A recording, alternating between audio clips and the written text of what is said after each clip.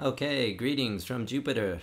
Today I'm going to show you something very handy that your iPad can do. You can save a website as an icon on your home screen.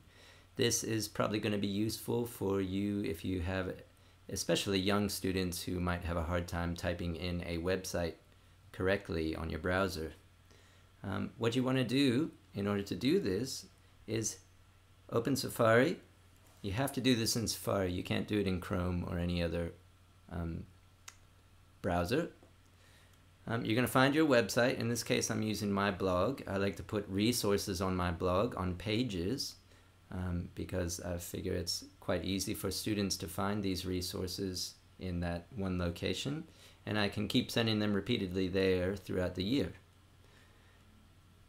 So I want to save this web page because students use it so often. I want to save it as an icon on the home screen so it's easy for them to find.